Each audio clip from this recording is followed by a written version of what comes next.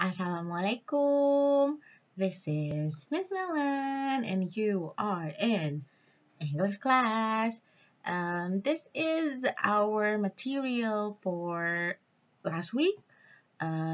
We did it around not last week, but the other week, and you already sent your answer, and I'm going to give you the explanation. So you may pay attention on the next slide. Let's do this one first. Easy! Okay. Pura Uluwatu is one of the famous tourist attractions on the island of Bali. It is a temple that is located on the edge of a steep cliff about 80 meters above sea level at the southern part of Bali. Pura Uluwatu is very famous and it is one of the 6 main temples existing in Bali. People come to Pura Uluwatu not only to see the remarkable temple, but also to enjoy the beautiful scenery and the sunset. Visitors are warned to keep an eye on their belongings since the monkeys there are quite aggressive. They may take the sunglasses and cameras you bring.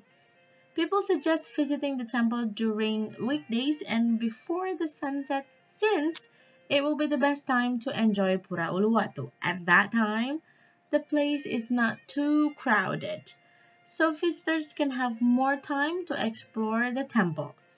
The visitors can also watch turtles and dolphins in the sea at this time. Let's see ya. How many main temples are there in Bali?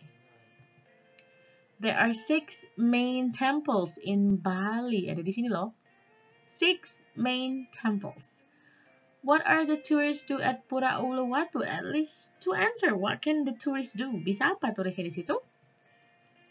The tourists can explore the temple, enjoy beautiful scenery and the sunset, watch turtle and dolphins in the sea, many others. Di sini? Di sini? Di sini. Bisa dilihat ya. Why is it suggested to visit the temple during weekdays and before sunset? Ada kata suggest, berarti kita cari aja suggest juga. Because the place is not too crowded during weekdays and before sunset. Ada di sini, suggest. Too crowded? Itu maksudnya ya. What can people see in the sea near the temple? Number 42, sama. People can see turtle and dolphins in the sea near the temple, sorry. And then the last one, combine the sentence using if clause, conditional clause type 1. If you are not careful, the aggressive monkeys may grab your possessions. Okay, here comes the first one. You have an announcement. Let me read it for you. Top reader. Earn points as you read. You will earn 1 point for each book you read. The school will publish the top 10 readers on the notice board, school website, and library Twitter every month. The top reader students will receive a Reader Excellence Certificate at the end of the year, and the best reader will be awarded the library trophy at the school prize giving next June. Okay, so the questions will be, where can you probably find the text? Remember to answer with the questions. I can find the text in the library. Why? Read. Library. Library. It keeps repeated. Okay. The announcement is intended for the students, of course. Okay. What is the meaning of receive? Let's check. Find. Discover, get, achieve means menemukan. Give, provide, contribute, bestow, memberikan. Take, grab, remove, steal, itu mengambil. And then obtain means receive, accept, and collect, menerima. Konteksnya di sini adalah penghargaan. Maka jawabannya adalah obtain.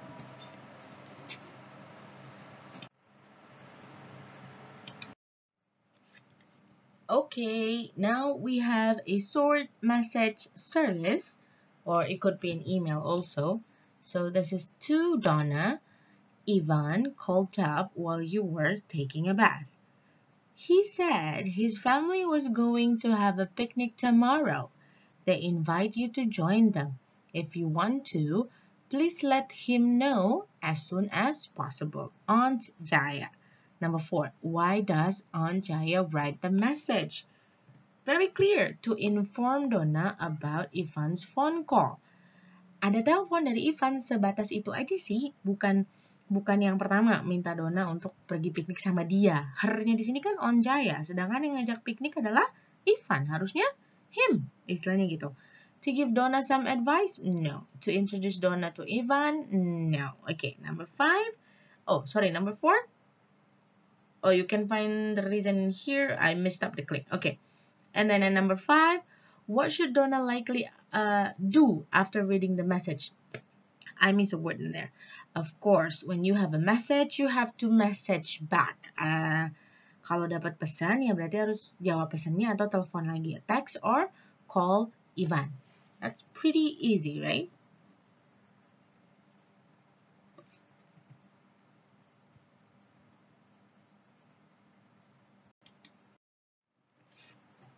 Okay, what do we have here? Now we have an invitations. Undangan ya teman-teman. You're invited to a housewarming party. 17 September, 1234 Mockingbird Lane, Dallas, Texas. The Johnsons' new residence. RSVP 555-555-1212. So the question is, Mr. and Mrs. Johnsons are celebrating their new house, new residence. Kalau di teks ada new residency, tapi kalau misalnya karena ada housewarming, itu maksudnya adalah rumahnya baru dipanasin. Warming kan pemanasan kan, permulaan maksudnya gitu.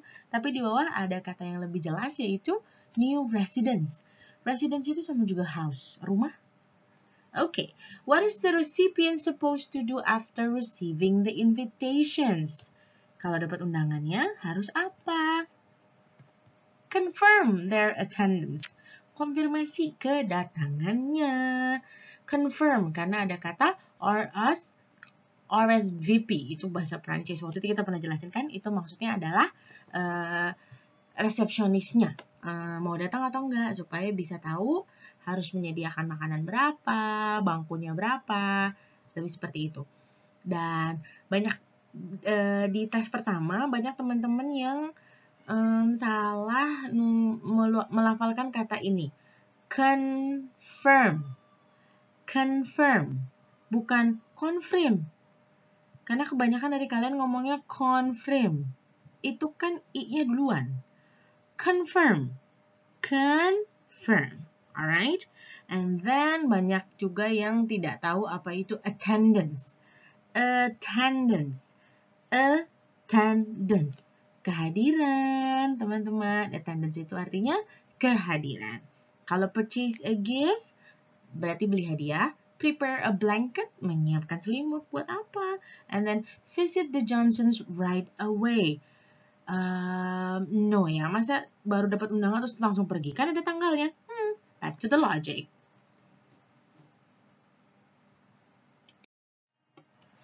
And now we have advertisement. Iklan. Camp Riverbend, where the fun never ends. Summer day camp for boys and girls 3 to 14th in Warren Township, New Jersey. 908-580 camp, 30 minutes from Jersey City. Daily bus included. Over 50 years in camping. Kalau pertanyaannya ini agak sedikit berbeda dengan biasanya ya. Ada tulisannya, what is the focus of the advertisement? Focus, kata yang bisa kita pastikan itu cukup mudah untuk dimengerti. The experience of the management. Maksudnya pengalamannya. Karena apa? Ini gede banget mereka bikin. Over 50 years in camping. Sudah 50 tahun menjalankan bisnis ini ya. Locationsnya iya ada di situ. The fun activity-nya nggak dijelasin banget. And the distance from the nearest city kecil sih ada di bawah, tapi bukan itu yang jadi fokusnya. Okay, number 9, the advertisements might be interesting for those who are adventurous.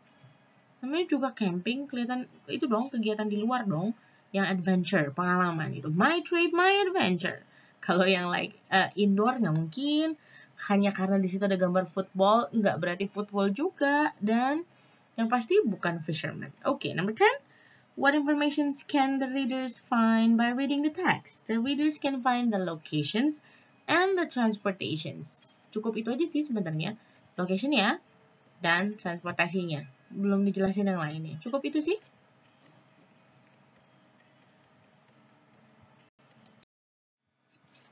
And now we have a descriptions text. Let me read it for you. Every kid is unique. I believe in that jargon because I have worked with kids for years and I see how different they are from each others. One of the kids that I observe is Punto. He is one of my favorite pupils. As a matter of fact, he is a smart and nice kid. Punto is a kind of person who will not let others suffer. He always does his best to assist his friends do their assignment even when he has to fail to submit his own assignment. That's why all of his classmates like him. However, there are moments when his friends mock him for some reasons. The boys in my class often call him the walking bones. The reason is because he is so skinny. His weight doesn't match his height. To my surprise, Punto doesn't take it seriously. He just keeps smiling. Okay. Now let's see questions number 11. From the paragraph 2, we can conclude that Punto is, I would answer helpful because here, Punto is a kind of person who will not let others suffer. He always does his best. Lebih kepada dia adalah tipe orang yang tidak mau orang lain menderita. Selalu melakukan yang terbaik untuk asistensi. Berarti kan menolong teman-temannya. Oke? Cruel artinya kejam, rude, kasar, shy, malu. Tidak ada dalam keterangan di sana ya. And then number 12. What is the closest meaning of mock in the beginning of paragraph 3? Ada M-O-C-K, mock. Kita cek dulu. Push artinya shove, force, ram, mendorong. Love, dear, honey, darling, menyenangi atau mencintai. Kick, jolt, flex, boost, menendang. Yang paling dekat adalah choker.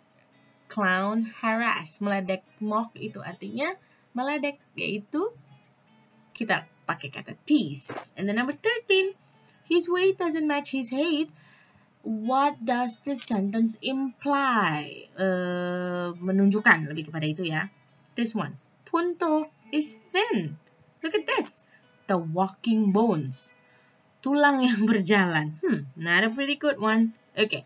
Kalau overweight, bukan. Short, bukan. Dia tall di situ. And then, ya, dia juga tinggi. Tapi berat badannya tidak sesuai dengan tinggi badannya. Maksudnya itu. Dan di situ juga ada kata-kata he is so skinny di sebelah walking bones ya. Skinny sama thin itu sama artinya kurus. Number 14. By reading the text, we can conclude that the writer is a teacher, of course. Here. One of my favorite pupils. Pupils itu artinya students. Sama ya.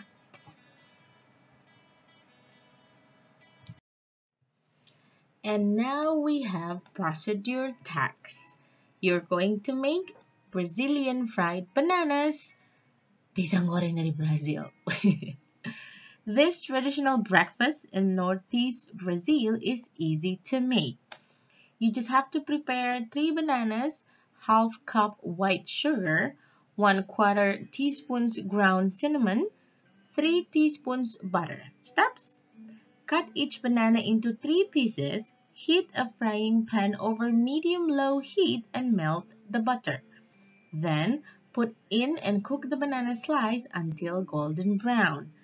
Mix the cinnamon and sugar in a bowl.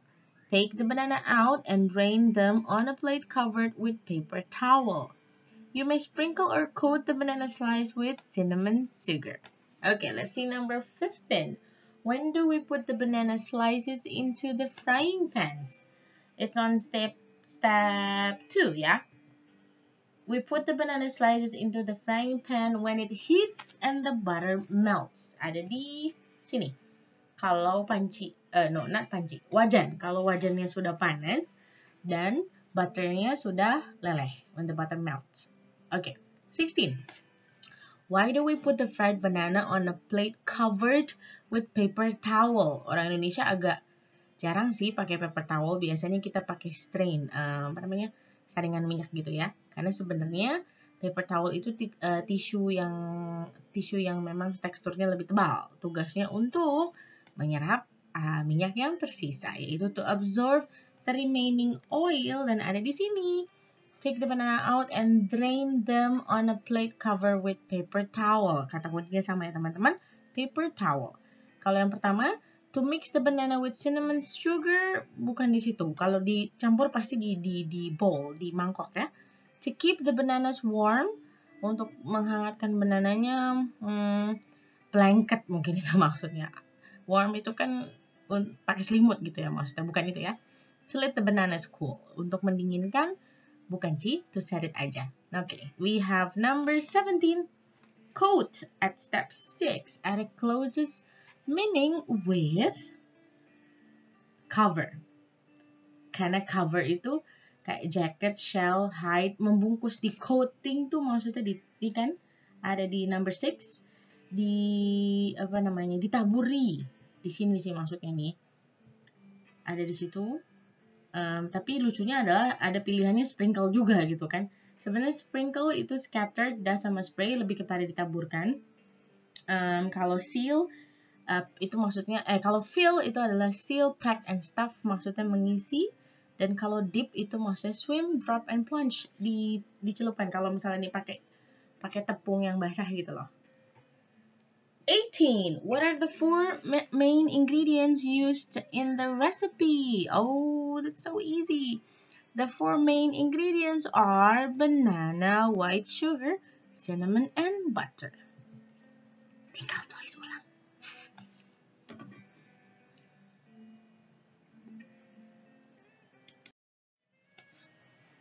And now we have a narrative text. Okay, let me read it. A long time ago, an old lion sat in his cave. He was very hungry. A goat and a deer came by. Good morning, Mr. Goat and Mr. Deer. You are welcome to my cave and have a game with me, the lion said. They went in, but they didn't come out. A fox came by. Good morning, Mr. Fox. Why don't you come to my cave and have a game with me? Said the lion. I have watched you sit there for a long time. I have heard you talk to the deer and the goat. I have seen them go in, but never come out. No, thank you, said the fox. Let's see. Number 20. I have seen them go in, but never come out, on the last paragraph. The sentence implies that the fox knew that all animals entering the cave did not survive. Lebih kepada ini nih, never come out, nggak pernah keluar lagi. Asumsinya adalah, well, lion, lalu ada goat dan ada deer. Kemungkinan besar predator dan mangsanya. Jadi fox sudah tahu itu karena mereka nggak keluar lagi setelah masuk ke sarangnya si lion, the cave. Kalau we're lucky, beruntung. We're happy inside, don't think so. Did not want to go out, bukan tidak mau keluar, tetapi tidak bisa keluar. Alright, number 21. By reading the text, we can conclude that the fox was clever. Dia pintar ya teman-teman. Cause I have watched. Karena watch, karena mengamati, kita bisa tahu bahwa foxnya ini pintar.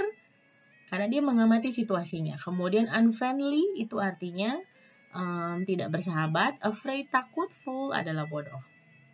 Number 22. Through the story, the writers want to teach the reader about being aware in any situations. Tahu situasinya, bagaimana waspadanya, dan mengerti harus apa. Karena sudah lihat situasinya. Harus bisa berpikir dengan resikonya. Maksudnya gitu. Karena si rubah, si fox udah lihat. Kok setiap binatang yang masuk ke situ nggak keluar lagi? Kenapa ya? Gitu kan. Kemudian kalau yang lainnya adalah Kalau yang being friendly to anyone, ramahlah terhadap semua orang, ya itu betul. Respecting other, menghormati orang lain, betul. Enjoying your life, menikmati hidup, betul, tapi bukan ini situasinya. Alright.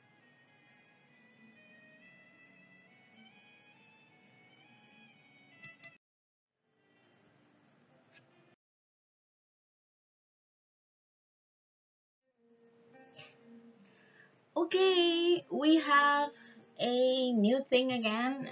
It's label for this time. You have an air refreshener, Segar Harum.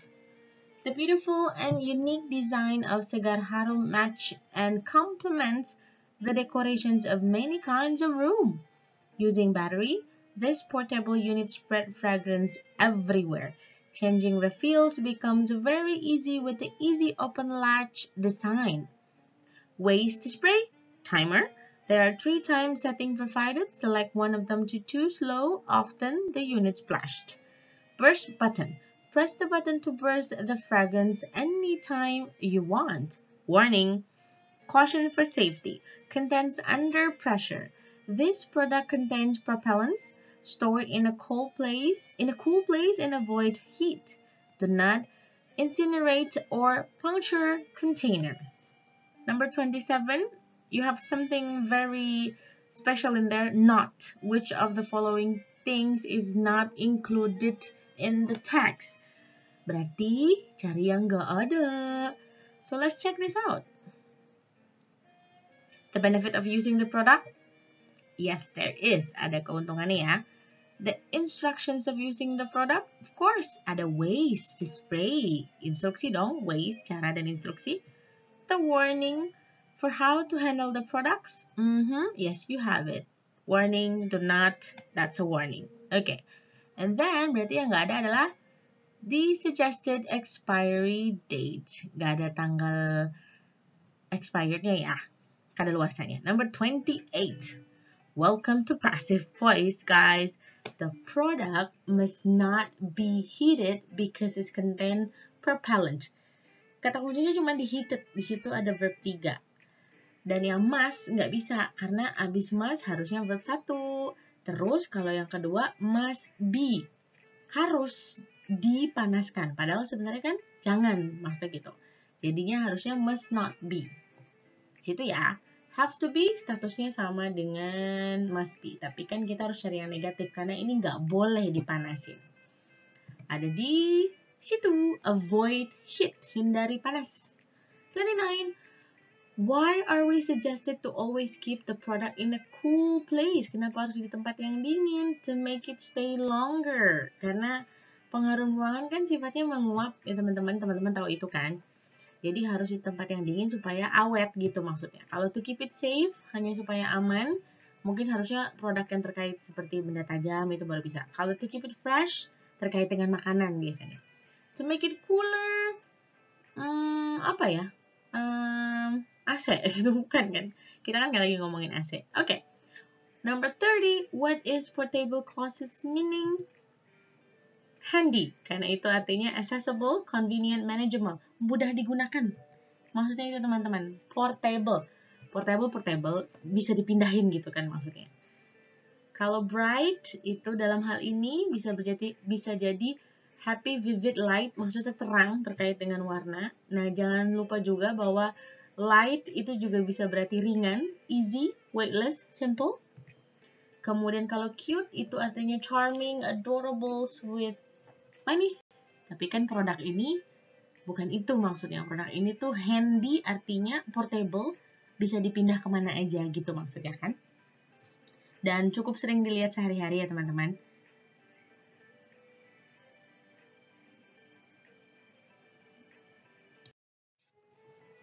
What do we have here? Another announcement? Let's see. Permata Hati Junior High School Green Trip. This is to inform all students that our school is organizing a green trip to create awareness among the students and the general public about the need to conserve our forests and wildlife as a part of the World Wildlife Day celebrations on 3rd March. All students are required to participate and make a difference to the world. For more information, please contact the undersigned. Student Coordinator Dimas Anggara. Okay, number 31. What did the school issue the text? Isunya apa? To ask the students to take part in the program. Karena ada kata kunci di sini. Participate. All the students are required to participate. Berpartisipasi. To take part. Mengambil bagian. Oke? Kalau yang pertama hanya mendeskripsikan. Nggak dideskripsikan di situ green tip-nya ngapain. To celebrate the World Wildlife Day. Betul ada. Hanya bagian dari selebrasinya aja. Terus to tell about how to conserve nature. Belum sih, cuman baru dikasih tahu ini adalah sebuah awareness. Ada kata awareness di situ. Nanti ada penjelasannya lagi tentang awareness. Kita lihat yang ini. What is the closest meaning of conserve? Konservasi, teman-teman pasti tahu itu adalah protect, menjaga, melindungi, defend, guard, shelter tempatnya, tempat perlindungannya. Kalau untuk hewannya atau tanaman-tanamannya ya. Kalau untuk clear itu artinya pure, obvious, evidence, jelas. Kalau untuk create maksudnya adalah make, produce, build, membangun atau membuat. Dan display artinya show. Exhibitions, demonstrations itu adalah menampilkan atau memajang.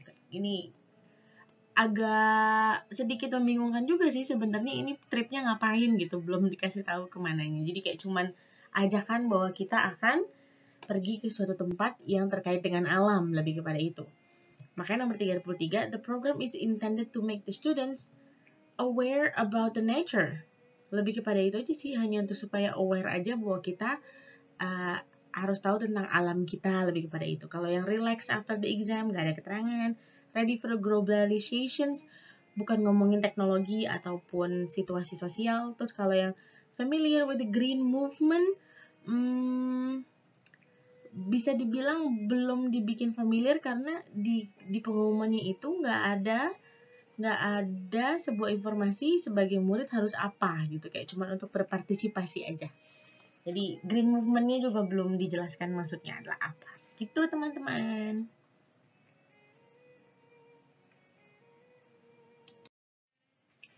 And now we have a poem. The knowledge you give. This is not a poem. It's more like wish card or gratitude card. Maybe. Let's read it first. The knowledge you give, the way you teach, the love you shower, the care you take, make you the world's best teachers. Happy Teacher's Day. It's a wish ya teman-teman, kartu ucapan gitu ya. So what is the intentions of sending the text?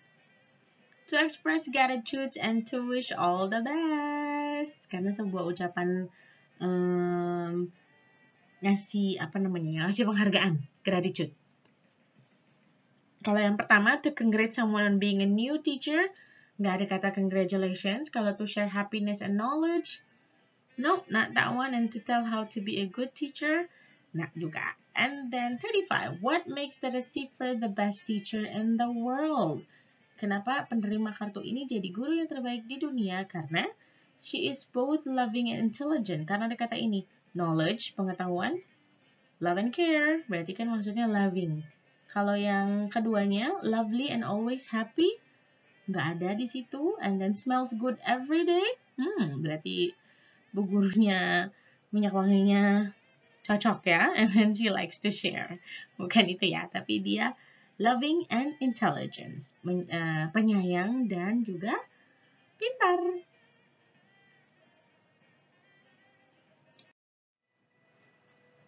And we have another descriptive tags. Butterflies. Butterflies are insects with large, beautiful wings. Similarly, butterflies have three body parts, which are the head, the thorax, and the abdomen. They also have 6 legs and a pair of wings, which are attached to the thorax. A pair of antennae is attached on its head. They also have compound eyes and exoskeleton. Butterflies live in a 4-stage life cycle. The adult butterflies lay eggs on the food plant. Later, the eggs hatch and caterpillars appear. They will grow as they eat the plants. When they are fully developed, the caterpillars pupate in a chrysalis. The pupa split after the metamorphosis is complete. The adult insect climbs out and after its wings have expanded and dried, it flies off. In a year, some butterflies in the tropics can have several generations or pass more than one life cycle. Meanwhile, others only have a single generations in a year. In some cold locations, butterfly may take several years to pass through their whole life cycle. Termasuk pengetahuan yang sering banget kita dengar ya Kak. Kupu-kupu, siklus hidupnya, ada telur, ada pupa, ada chrysalis, kepompongnya, oke? Teman-teman pasti tahu itu. Now let's see, number 36. What does paragraph 1 tell us about? Directly, paragraph 1, of course, physical characteristics of butterfly. Karena ngomonginnya body parts. Yang lainnya gak ada. Okay, 37. What happened to the chrysalis when the metamorphosis is complete? It breaks open. Apa yuk maksudnya? Kalau metamorfosisnya sempurna, si kepompongnya, apa yang terjadi dengan kepompongnya? Chrysalis adalah kepompong. Jadi chrysalis sama pupa itu sebenarnya sama. Split, mereka akan membelah itu maksudnya. Makanya terbuka itu maksudnya di situ. Jadi jangan kecelai sama idris itself ya. Yang mengering adalah sayapnya si kupu-kupu, bukan kepompongnya. Alright, 38. If the writer wants to add more information about the lifespans of butterfly, he might put in paragraph. The writer might put it after the last paragraph. Jadi ditaruhnya di paragraf keberapa kalau mau ceritain lagi tentang siklus hidupnya si kupu-kupu. Karena di sini masih konsisten sama life cycle, kayaknya harusnya ditaruh di setelah paragraf ini ya. 39. The text might be useful for those who lifespan-nya tadi ya. Concerns about nature, yang suka sama alam ya. Bukan yang punya kebun bunga, bukan yang suka traveling, atau bukan juga yang kerja di kebun binatang. Oke.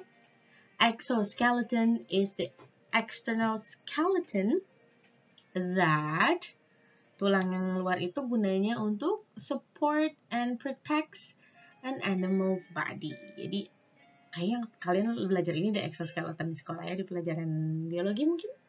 Kalau protrudes on the top, tulangnya muncul di atas, nggak begitu maksudnya. Kalau insert ada di dalamnya, lies inside lies itu maksudnya berada di dalamnya. Tapi bukan itu. Exoskeleton di sini kan tulang yang di luarnya itu tugasnya untuk support sama protect. And that will be the end of my explanations for your task today. Thank you for listening. If you have any questions or you want to make corrections for me, you know where to contact me. You can WhatsApp me or you can send me your comments or emails, the one that you know. Thank you very much. I'll see you when I see you. Be good, stay safe, and God bless.